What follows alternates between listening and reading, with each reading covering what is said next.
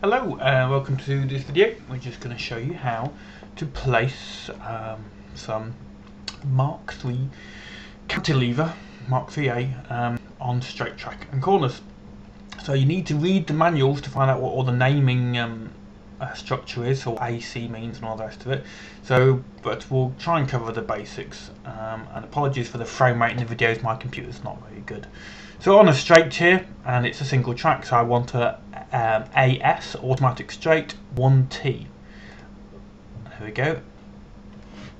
And let's move the camera back a bit. If we go to this right hand flyout, pin it out, click on auto filter, we can choose what reaches we want. So you can have, let's just place one mast. Now this is a bug. If you click again, it will load up the asset. The first time it has to load an asset, it doesn't show it properly. So if we watch here, it's not right. Click again, and it's now right. Okay, so just get all those loaded up. Right, so you can see you've got 2.5 meter reach, R2.5, R3.2, R3.6, and R4. The standard we're going to use is 3.2. So here we go. Click again. And that's still on a straight, but you can see we're just about to come to a curve, so I'm going to click once more, and now we're onto a corner. So I'm going to switch to a corner tool. So if I get the camera positioned roughly to where the stanchion is, I can just place it in exactly the right place. So AC for automatic corner, 1T. Get it in the approximate location that we had before. Click, and we just click around the corner. Simple as this. You can move the camera left and right as you go round to keep it in shot. So that's the last corner. I'm just going to click again, and now I'm going to right click to cancel, and right click once more. I know roughly where I want it to be. We'll go back to automatic straight, click again, and we're now back on the straight. So we're going to have a couple of gaps in the wire loop. How do we fill those in? Go to lofts, miscellaneous, click on the contact or catenary wire and click on the little circles at the bottom. There's a circle there. Hopefully in the distance you can see a circle there.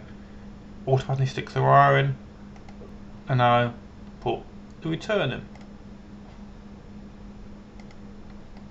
Okay, you must hopefully appreciate that I'm doing this at a slower pace to how I normally work, because we're just showing you how to do it. So at the other end, and then the contact wire.